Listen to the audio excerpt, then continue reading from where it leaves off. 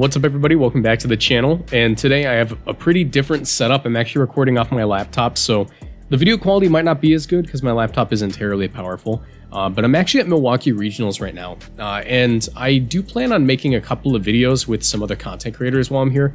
Hopefully we'll get a minute to like sit in a room, record a couple of games in person. That'd be fun if I could like meet up with Joe and a couple of other friends, but for now I'm in my hotel room, and I thought I would make a follow-up video to yesterday's video. So yesterday I made a video about the Pokemon that are going to need reworking in Generation 9, but I thought today it'd be interesting to take a look at the Pokemon that I think are just straight up going to get better in Generation 9.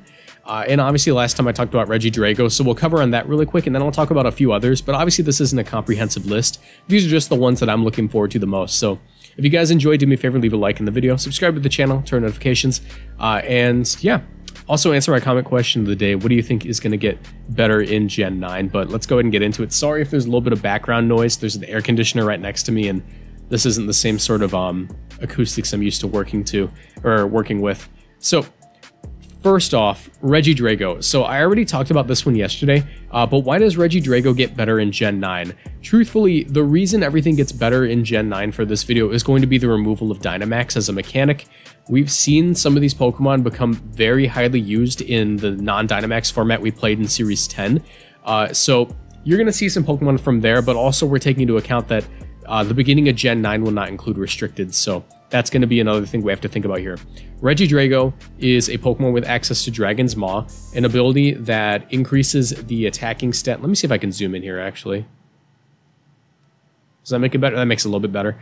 A ability that increases the attacking stat by 50%. So at level 50, Regidrago's special attack stat goes from, let's say you're running like a Modest set, which is most common right now. So if you're running a Modest set, you're actually going from 167 to, what is that times 1.5? That's 167 plus like 84, let's round to that. So you're going up to like 251 as your stat, I believe. I might be completely wrong on the math. It sounds like I'm right. But yeah, it's a 251 base special attack stat, which is pretty high. That's like an insanely high special attack stat off of Dragon's Maw. And it also has access to Dragon Energy, which when you pair with like a Choice Specs or a Choice Scarf, I think Choice Scarf is usually the best option, but Specs as well if you have speed control. The fact that nothing can Dynamax to eat that and take less damage is huge.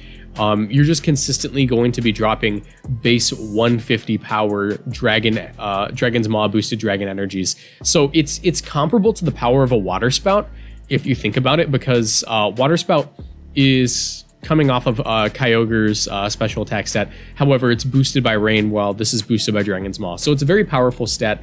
You could even go with a physical set if you really wanted to. I don't think that's going to be terribly common, but if you wanted to run like a Dragon Dance, let's go with White Herb because that helps you block and intimidate on switching. Dragon Dance, White Herb, not Outrage, but like what's the move? Dragon Claw that it gets. That's hitting pretty consistently hard, especially if you're running an Adamant Nature. You're going to be at +1. It's basically a Choice Band boost if you manage to get that off. And its speed stat is enough where, what is it? I believe you need to hit 112 to outspeed Dragapult, something like that. 107. I think it's 107.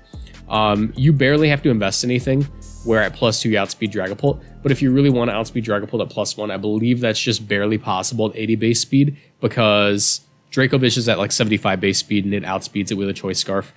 So yeah, like that's, or I think it comes fairly close or something like that. But yeah, Regidrago, it's going to benefit from the fact that Zacian isn't really going to be a thing in the first few formats, as well as the fact that it's going to have pretty much no defensive play beyond getting a Fairy Tap on the field, maybe Tapu Fini, or possibly going for like a Fake Out into a double up, because most of the time this thing's probably going to be choice locked, whether it be Specs or Scarf. So that's really huge. We talked about it in the last video, so we'll move past it for this one. My next one is going to be Corviknight.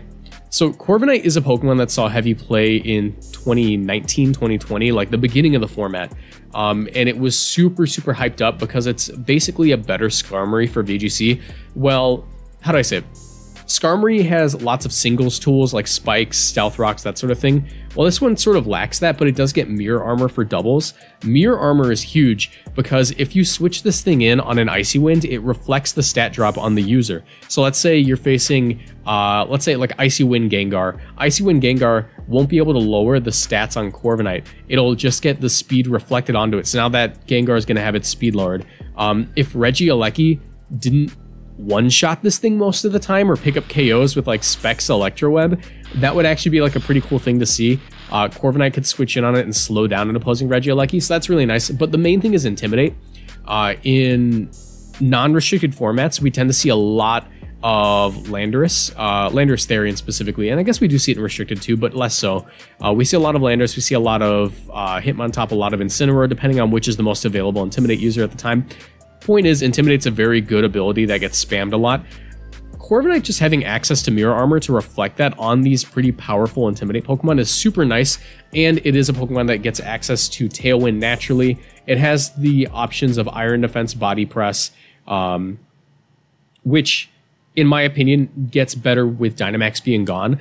Dynamax, a lot of people experimented with like Weakness Policy Corviknight in early Dynamax 2019, 2020, and a lot of people sort of realized that maybe Corviknight isn't the best Dynamax Pokemon, and in this metagame where Dynamax is so centralized, or centralizing, you need to usually run a Pokemon that has that option of being useful when Dynamaxed, even if it's not your first choice. There are very few Pokemon that will almost never Dynamax. These include the Urshifu forms, Dracovish, and a couple other that I'm definitely forgetting, but Corviknight's one of those that just does better when it's not Dynamaxed.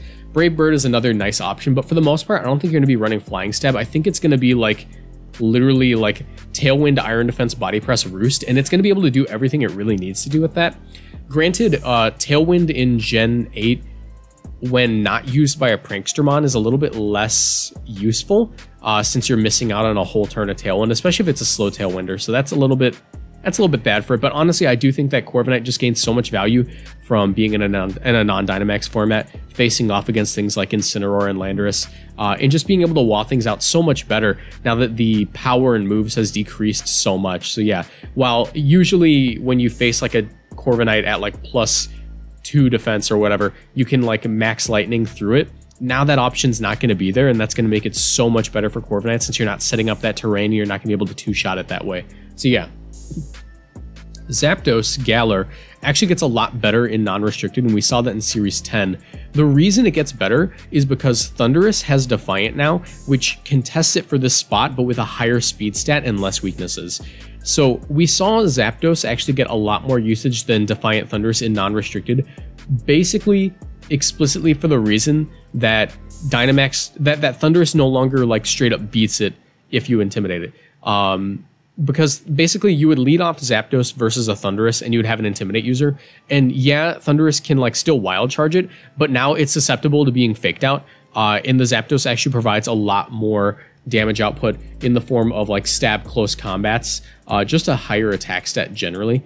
And the fact that it's still gonna have access to these moves like Quick Guard, Brave Bird, all these like super important tools for leading off. Like it becomes an extremely reliable lead Pokemon. And even if we're talking about restricted non-Dynamax, we saw it in Series 10 just absolutely go crazy next to things like Necrozma, Duskmane, and Zacian. Being able to like stay in or switch in turn 1 versus like Incineroar and opposing Zacian, you basically get the advantage turn 1 because you're going to be able to block those fake outs and have like an instant +1. So yeah, like usually you tend to see like Sash, sometimes you saw like Safety Goggles, and sometimes you saw Scarf. Regardless, it's just the fact that this thing becomes an insanely strong lead Pokemon by the fact that there's no longer a max Airstream Pokemon that can't be flinched. Like it becomes so much more reliable once that option's off the table. So yeah. At that, it's just like a generally bulky Pokemon, and something else that we saw is this thing can actually run a power item to decrease its speed, and at that point it becomes pretty slow to the point where I believe you can underspeed some Amoonguss sets, and that's actually really huge if you're on like a Brave 0-speed nature, and that was like a super interesting development that we saw back in the day. What am I saying back in the day? Back in like whatever series that was, Series 10, we saw that happen sometimes. I believe that's what it was. I believe you underspeed some Amoonguss. But yeah, that's insane.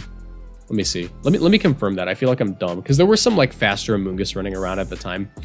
Let me see. So that hits Brave, 0 speed, Power Band. That halves your speed. So your speed goes down to, what is it? 90 divided by 2 is 45. So you go down to like 47 speed, where an Amoonguss in that format would sometimes run a little bit of speed. I just want to confirm I'm not like straight up capping you guys. Just absolutely capping, you know, you feel me?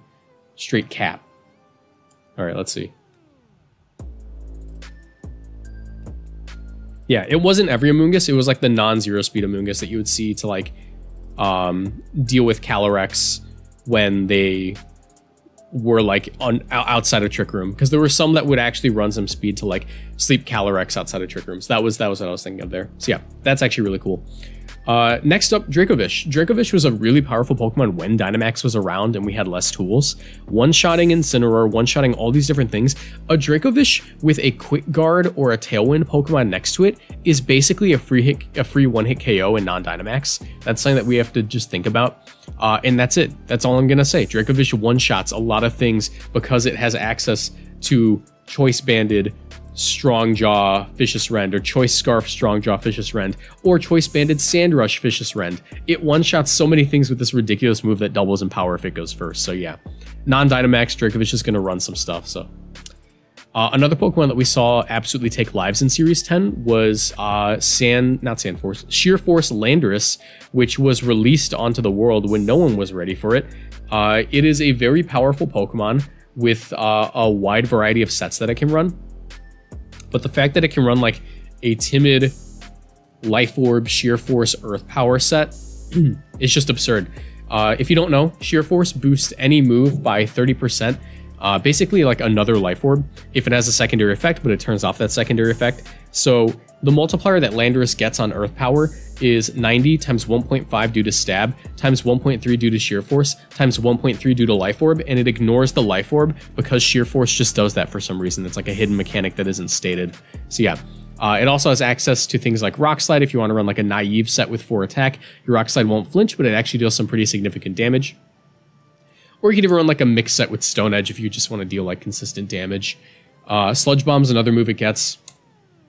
And the speed tier at 101 is super, super important because you're outspeeding stuff like Charizard, base 100 Pokemon, which is a very crowded speed tier.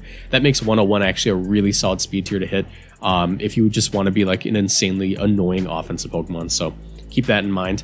And my final Pokemon that surprisingly gets better in non-Dynamax that I think we all overlooked is Toxtricity. It does get Punk Rock, and it gets the move Overdrive as well as Boom Burst.